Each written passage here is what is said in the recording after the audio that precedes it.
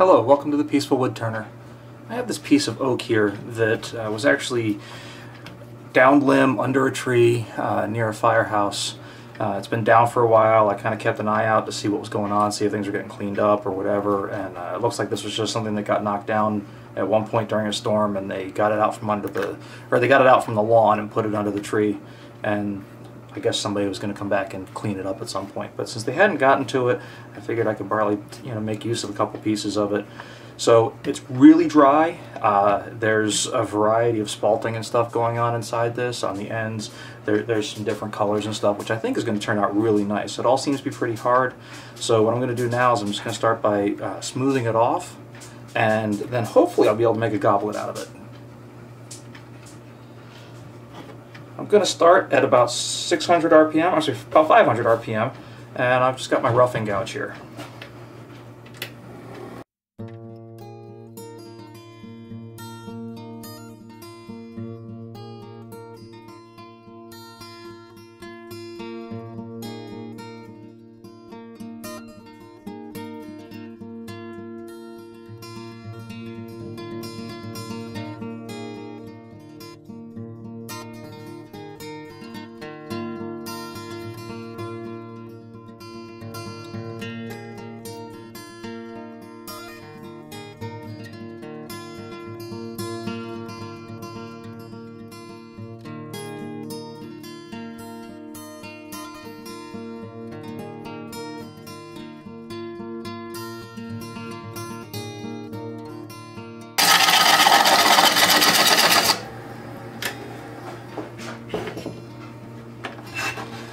You can see a lot of different colors in here. This stuff seems to be pretty solid. It's just a little bit weak. And then over here is really dark, really strong, really hard. So what I'm going to do is I'm going to just round it off a little bit more, and then I'm going to part it off right around in here so that this can become the actual bowl of the goblet, and a short stem and a base.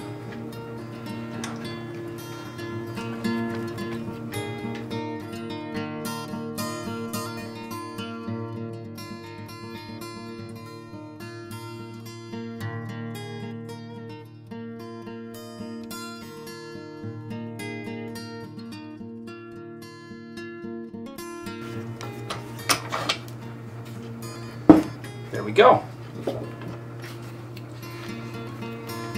So now I can start hollowing this out, and then I'll shape the outside. I want to leave as much body down here as I can until I'm ready to start working on that, because once I thin this down to the stem of the goblet, then we're going to start having problems with strength.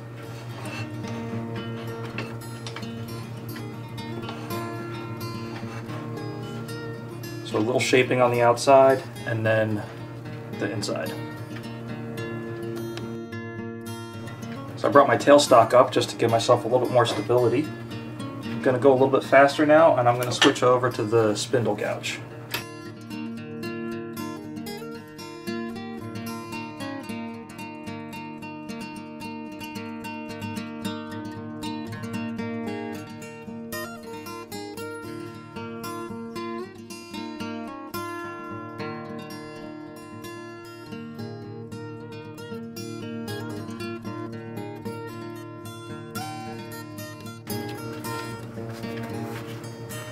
Okay, we've got the basic shape here.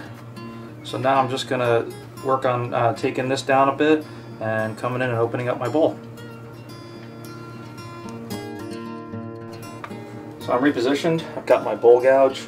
I'm just going to start by making my hole in the center, and then I'll widen out from there.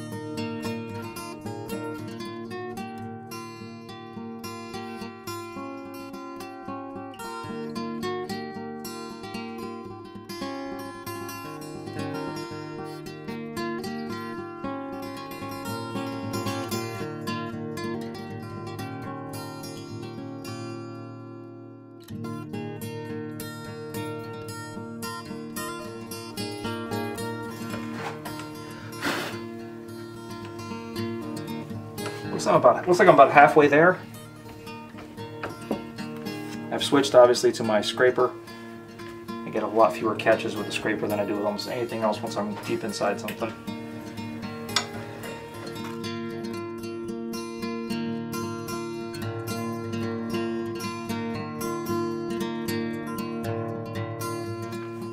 So I'm really close. I've put a light up here so you guys can see a little better, and believe it or not, having the camera right here gives me another angle that I can look and see where my tool is.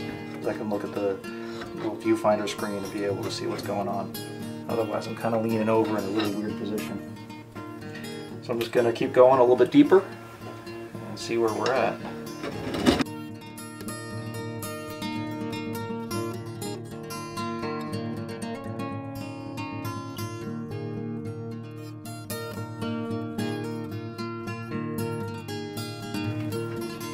I think I have about a ½ inch left to go, maybe a little bit,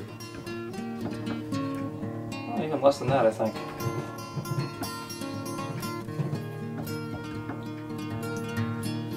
Almost to my depth.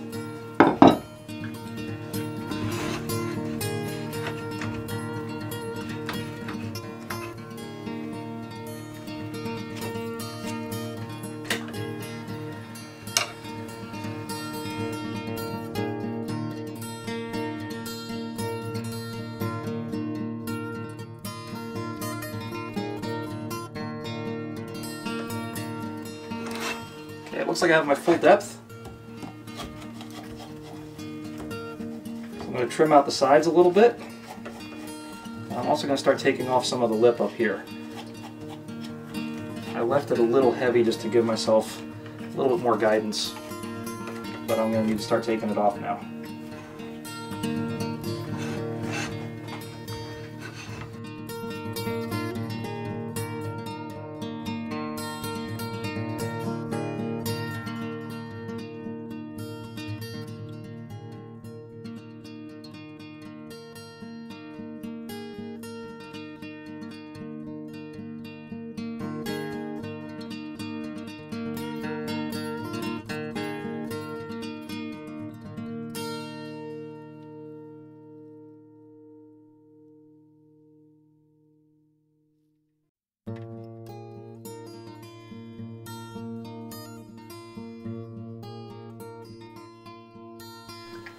Okay, we're reset. The live center is actually down in the bowl just to make everything a little bit more stable. And I'm going to start working on shaping out the base and slowly working my way into the stem. I need to first make a mark so that I know where I'm working from. I'm just going to part it off a little bit.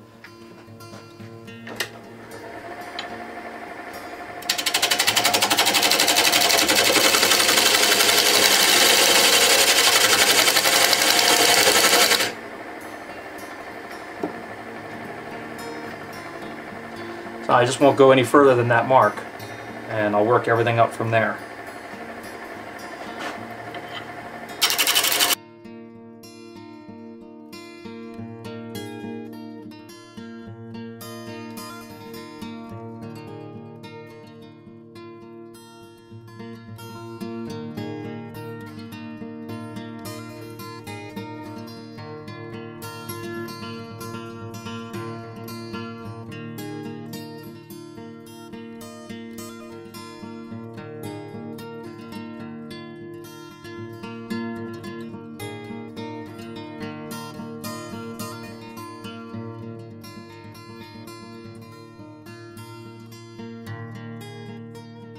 So this is my 120 grit sanding sponge.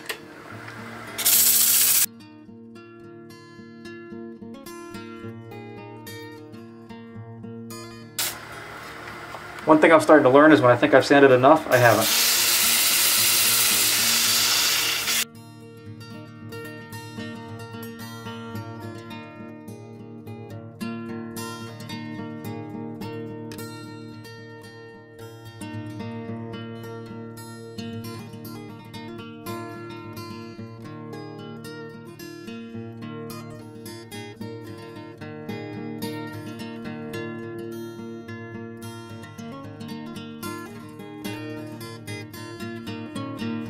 It's looking really nice. Gonna go higher grit now. I've got a 400 grit.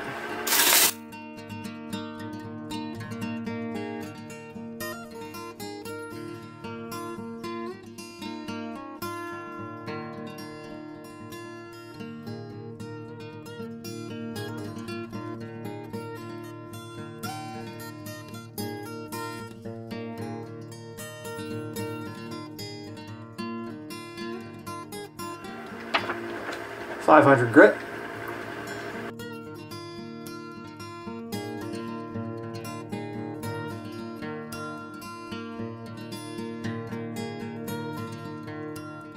Okay, before I go any further, I'm going to clean it off a little bit.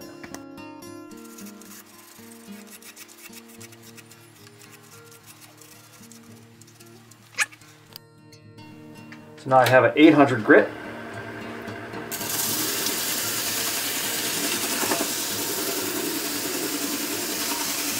As I do this higher grit, we should start seeing a shine come up a little bit.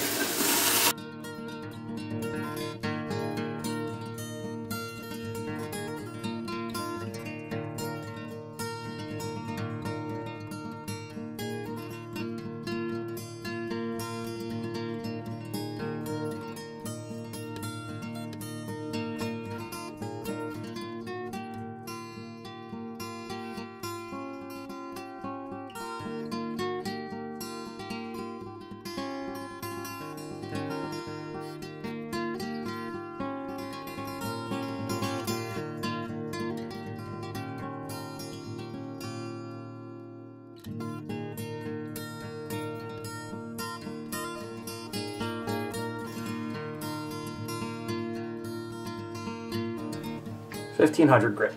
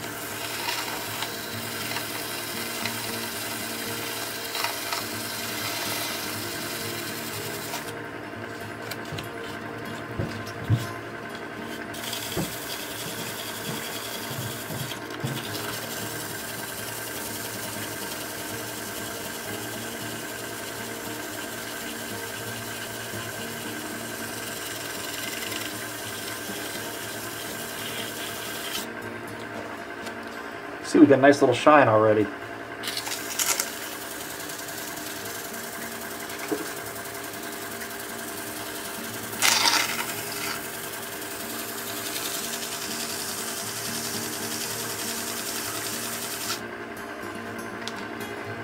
Okay, the last thing is going to be a 2000 grit.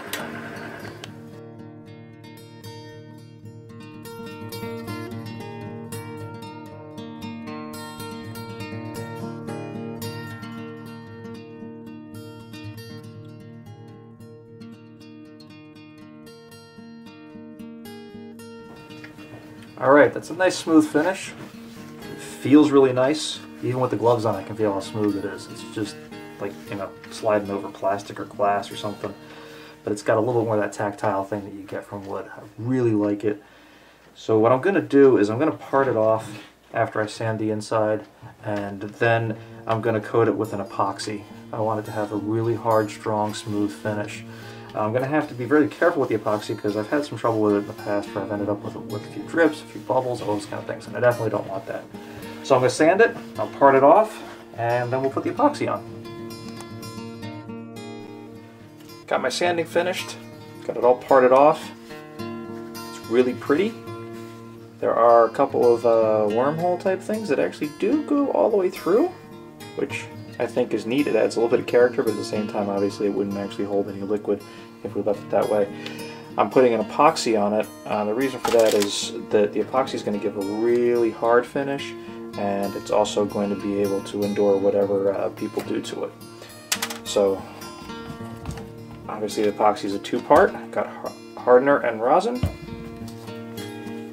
And I just use these old medicine things from when there's kids around. Because that way I can measure it out. I know that I have a teaspoon of hardener. I'm going to do this in stages, starting with just getting the inside and getting an even coat on it. One of the problems that I had in the past with this was that I had too heavy a coat on the inside, and by the time it had set, it had pooled at the bottom and it had air bubbles. You can get rid of the air bubbles by using a torch while it's setting, but I'm not really going to be able to keep track of it that way, and I don't really want to stick a torch in there. So I'm going to stir this up as smooth as I can. Try to avoid making too many air bubbles in it. And I'm going to pour some in.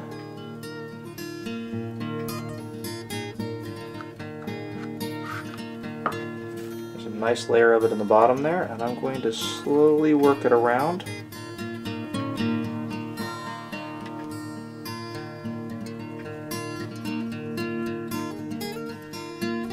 Trying to let gravity do some of the work for me here, and also trying to let it get a good bite on the sides.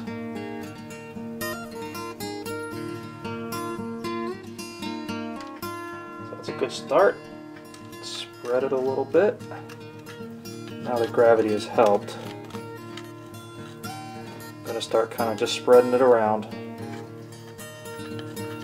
Sorry, I took you off screen there for a second.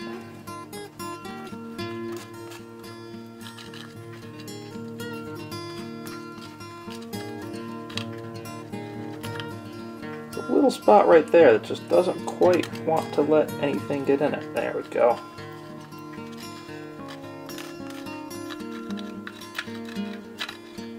So I'm really trying to work it up the sides. Trying to make a nice thin coat.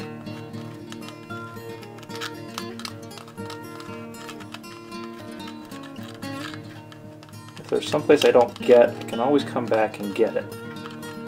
But when I have too much, I end up getting, well, I get bubbles like those are in there, and I get a really heavy, thick layer on the bottom. I don't want that.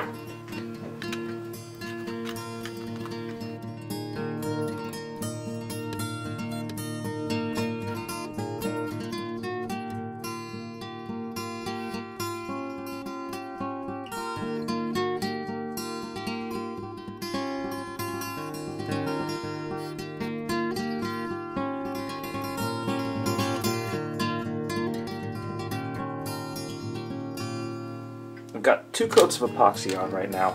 It's looking really nice. It's got a nice shine to it. There's a little bit of buildup of epoxy in the base of the cup, but I don't really see that as being a problem.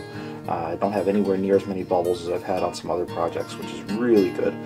One problem that I do have is I've got this little hole right here, this little wormhole, and it goes all the way through. And I was hoping that by putting the epoxy on, I would get enough of the skin on there to be able to build up some coats and really fill that in. However, the epoxy flows really well, and it has just gone right through the hole, not leaving any drip marks, but it hasn't built up at all. You can actually kind of see through the hole at the right angle. So what I'm going to do, since I need to do more coats on the exterior anyway, is I'm going to put a little bit of beeswax in the hole from the inside, just to give a barrier for the epoxy to sit against. And what I'm hoping is that this epoxy will not bond at all to the beeswax, will not come through, and therefore will make a nice little plug for that hole that I can build against. So I've got that worked in there. It's a little hard to see right there though. And I can see, if I look down at just the right angle and the light hits the right way, I can see that it's filling it in. Now, some of these areas, the epoxy really just soaked in because the wood is in very good shape. So you can see there's a lot more shine on the more solid areas and a lot less on some of the others. And that's where I need to build up and fill in. And I'm just going to make another ounce or so of epoxy and fill it on it.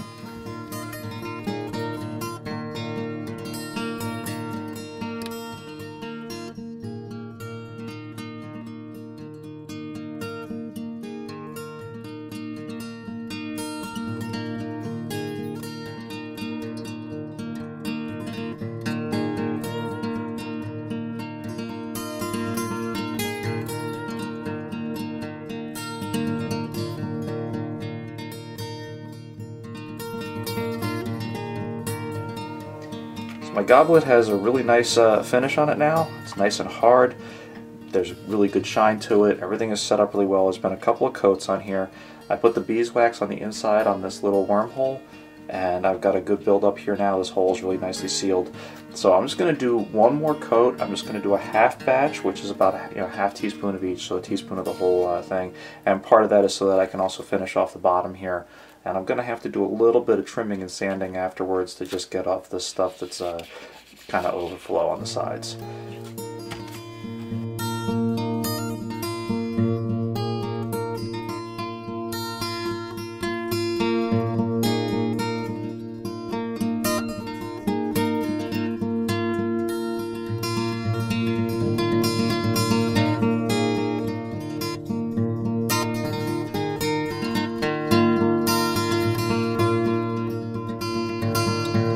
Got all my coats of epoxy on, everything's set. I really like the finish on this. It's a really nice shine to it. A couple problems that I see right off the bat is that in these areas where there was heavier spalting, it really soaked up a lot more of the finish, so it's not quite even. That I have a problem with. You can see the shine over here. This looks really, really pretty, and then as you come around, it kind of loses some of that.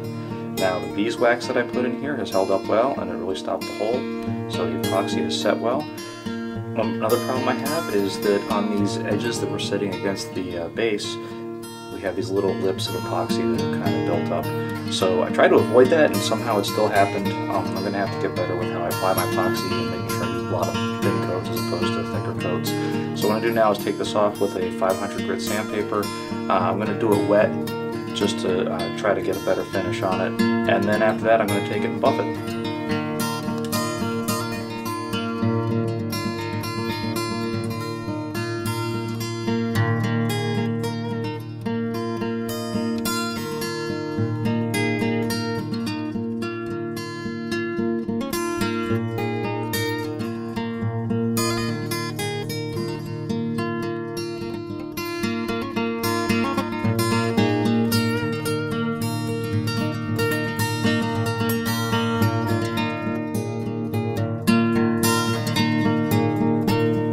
So I buffed the entire piece. It's a lot smoother on the bottom now. I took out the beeswax that was on the inside, blocking the hole.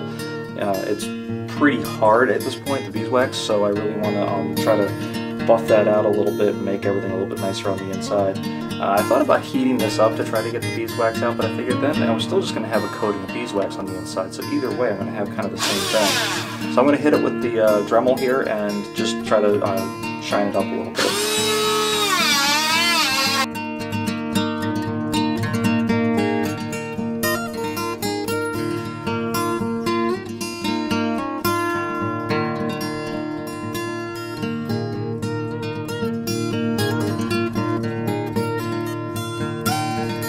Alright, let's get the lint out of here and we'll see how we have it.